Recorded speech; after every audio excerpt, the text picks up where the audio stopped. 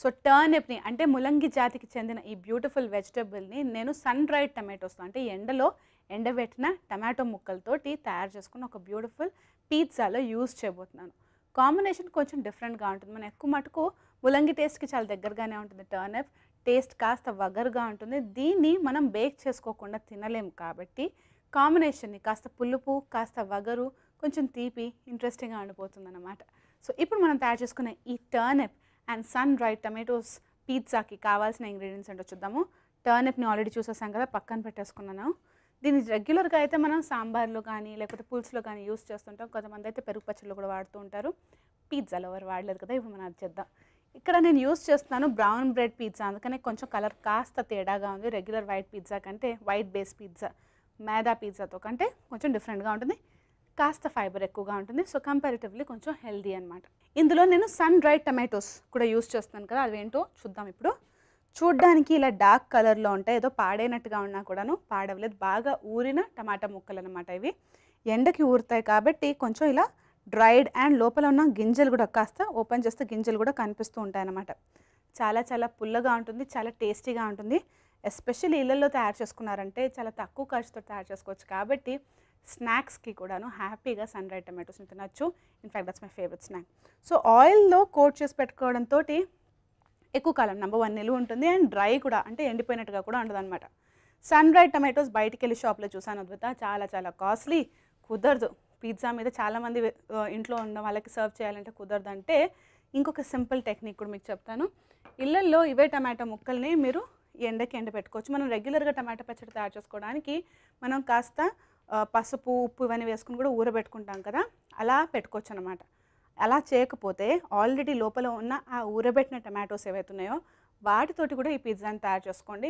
డెఫినెట్గా ఈ fancy sun dried tomatoes taste లాగా లేకపోయినా కూడా కొంచెం డిఫరెంట్గా ఉంటుంది. కానీ ఇళ్ళల్లో ఉండే ఇంగ్రీడియంట్స్ తోటి బ్రెజిలియన్ వంటకం తయారు చేసుకోవాలంటే కాస్త జుగాడ్ తప్పదు. సో మిగతా ఇంగ్రీడియంట్స్ ఏంటో చూద్దాం. నేను ఇక్కడ యూస్ చేస్తున్నాను అనియన్స్ని, బిర్యానీ ఆకు, టమాటో సాస్, కాస్త స్వీట్ చిల్లీ సాస్, టమాటాలని జస్ట్ పచ్చి టమాటాలని కాస్త బ్లాంచ్ చేసుకుని అంటే వేడివేడి నీళ్ళలో పెట్టుకుని తొక్క తీసేసి ప్యూరీ చేసి పెట్టుకున్న మిక్స్చర్ అనమాట ఇది. దీంతోపాటు వేసుకుందాం కాస్త ఆలిపినోస్, cheese, cyan pepper, black olives, కాస్త brown sugar and Apple cedar vinegar. So first మనం ఏం చేద్దాం అంటే సాస్ని తయారు చేసుకుందాం. ఎందుకంటే ఎక్కువ మటుకు ఈ పిజ్జా పూర్తిగా తయారు చేసుకోవడానికి సులువుగానే అనిపించినా కూడాను ఈ సాస్ మాత్రమే మొత్తం పిజ్జాకి జాన్ అనమాట. ఇలా తయారు చేసుకుంటే పర్ఫెక్ట్ సాసీలలో తయారు చేసుకుంటే ఎప్పటికప్పుడు పిజ్జా బ్రెడ్ లేకపోయినా సింపుల్గా దోశ మీద వేసుకోవచ్చు, అంటే మంచి థిక్ దిబ్బ రొట్టెలాగా తయారు చేసుకుని వేసుకోవచ్చు. లేకపోతే చపాతీ మీద కూడా హ్యాపీగా తయారు చేసుకోవచ్చు. రెసిపీ అంతా కూడాను నేను మీకు చూపించేది just for an idea, creative idea. దాని తర్వాత ఇష్టం వచ్చినట్టు ఇన్స్పైర్ అయ్యి దాన్ని మార్చుకొని మాకు చెప్పండి ఎలా ఉందో. ఓకే, సో ఫస్ట్ ఏం చేద్దాం అంటే నేను స్టవ్ ఆన్ చేసుకున్నాను. ఇక్కడ వేసుకుంటున్నాను ఆయిల్.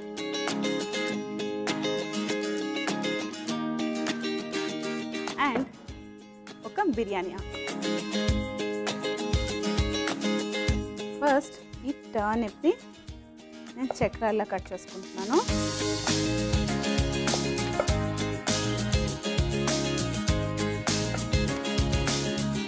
వీటిని కట్ చేసి పక్కన పెట్టేసుకుంటున్నాను. ఎలాగో నేను అవెన్లో మళ్ళీ కుక్ చేసుకుంటున్నాను కాబట్టి వీటికి సపరేట్గా మ్యారినేషన్ అంటే ఏం చేయట్లేదు. ఇప్పుడు అనియన్స్ని కూడా రెడీ చేసుకుందాం.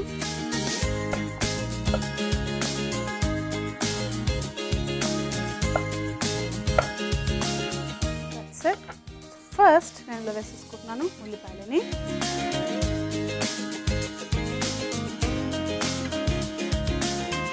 కాస్త క్రష్ చేసి వేసుకోవడంతో తొందరగా విడిపోతుంది, తొందరగా కుక్ కూడా అవుతుంది. సో ఉల్లిపాయలని నేను బాగా వేయించుకున్న తర్వాత నెక్స్ట్ స్టెప్లోకి అడుగు పెట్టేస్తాను. సో వేసుకున్న ఉల్లిపాయలు పూర్తిగా విడిపోయిన తర్వాత నేను ఇందులో వేసుకుంటున్నాను ఈ టమాటో గుజ్జు.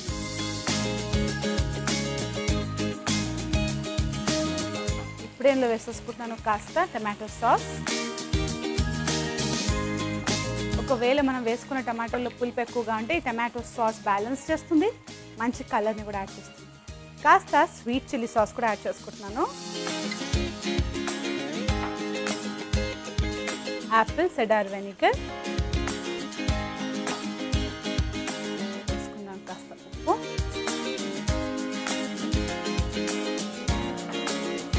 chili flakes obviously. And ఈ ఫ్లేవర్స్కి ఒక మంచి ఘాటుదనాన్ని యాడ్ చేయడానికి కాస్త మిరియాల పొడి.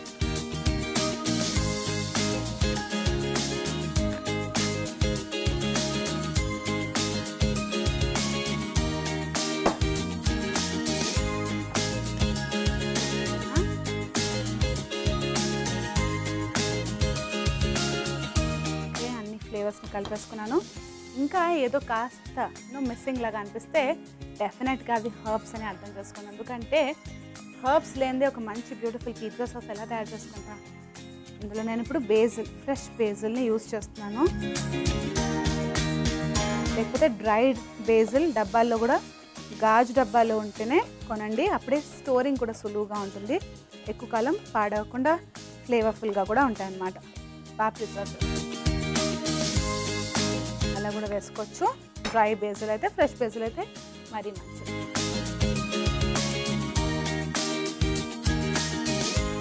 ఇప్పుడు కంప్లీట్ అనిపిస్తుంది. ఇప్పుడు ఏం చేద్దాం అంటే మెల్లగా ఈ సాస్ని నేను బాగా ఉడకనిస్తాను. మనకి ఇళ్ళల్లో కూరలు తయారు చేసుకునేటప్పుడు బాగా కుక్ అయిందంటే ఎలా తెలుస్తుంది? చుట్టుపక్కల కాస్త నూనె తేలాలన్నమాట. ఇక్కడ కూడా అదే గుడ్డి గుర్తుపెట్టుకోండి. కాస్త ఆయిల్ రిలీజ్ అయిన తర్వాత మనం సాస్ని రెడీ చేసేసుకున్నామని అనుకోవచ్చు. ఆల్రెడీ చిన్న చిన్న డ్రాప్లెట్స్ వచ్చేస్తున్నాయి, థిక్గా కూడా అయ్యింది. ఇంకొక 2 minutes మనం దీన్ని బాగా కుక్ చేసేసుకుంటే ఆఫ్ చేసేసుకోవచ్చు. సో ఒక మంచి చంకీ సాస్కి వచ్చే కన్సిస్టెన్సీ ఎగ్జాక్ట్లీ అలాగే వచ్చేసింది.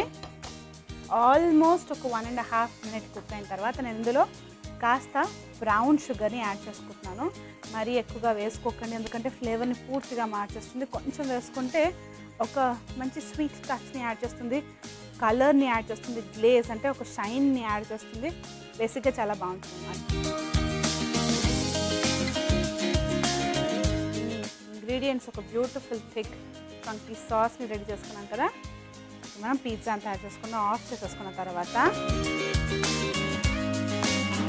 బేకింగ్ ట్రే మీద డైరెక్ట్గా మనం అసెంబుల్ చేసుకోవడం స్టార్ట్ చేద్దాం.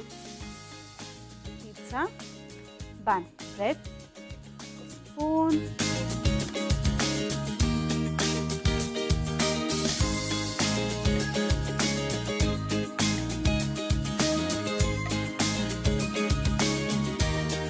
ఇక్కడ మన పర్సనల్ ప్రిఫరెన్స్. ఒకవేళ సాస్ ఎక్కువగా కావాలి అంటే సాలిడ్ అమౌంట్ ఆఫ్ సాస్ వేసుకోవాలి. కానీ ఈ సాస్ కన్సిస్టెన్సీయే కాస్త ట్రిక్కీ, ఎందుకంటే ఒకవేళ మరీ ఎక్కువగా అయిపోతే బ్రెడ్ పూర్తిగా మరీ మెత్తమడిపోతుంది, అండ్ సాస్ తక్కువ అయిపోతే ఆ డ్రై ఉట్టి బన్ తిన్న ఫీలింగ్ వస్తుంది అనమాట.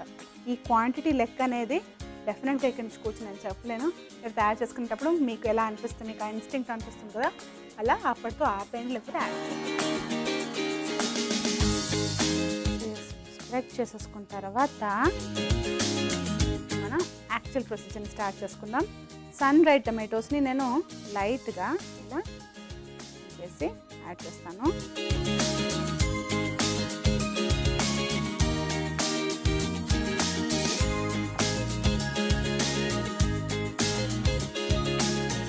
ఇంచుమించు పిజ్జాని ఇష్టపడే ప్రతి ఒక్కరు కూడాను సన్ డ్రైడ్ టమాటో ఫ్లేవర్ని బాగా ఎంజాయ్ చేస్తారు. ఇప్పుడు నేను యాడ్ చేస్తున్నాను ఈ టర్నిప్ని.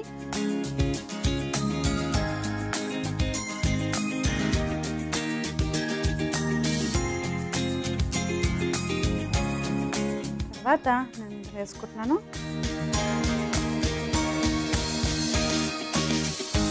బ్లాక్ ఆలివ్స్,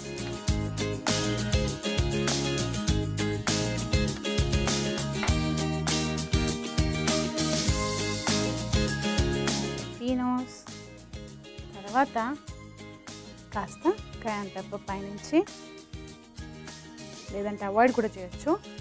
అండ్ చీజ్ లేని పిజ్జా ఎలా, ఇది మనం చీజ్ని తురిమేసుకున్నాం దీని మీదకి.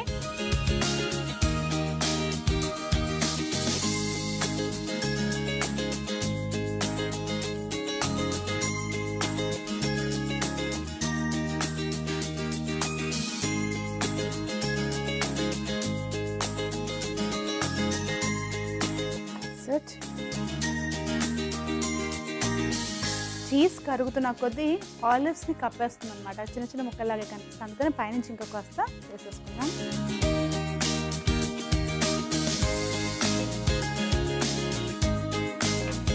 ఎస్ చెప్పడమే మర్చిపోయాను. అవన్నీ ఆల్రెడీ 200 degreesకి ప్రీహీట్ చేసి పెట్టుకున్నాను. ఒక 10 minutes వరకు నేను ఈ పిజ్జాని 170 degreesకి తక్కువ చేసుకుని మరి మెల్లగా మెల్ట్ చేసుకుంటాను పైనుంచి చీజ్ని.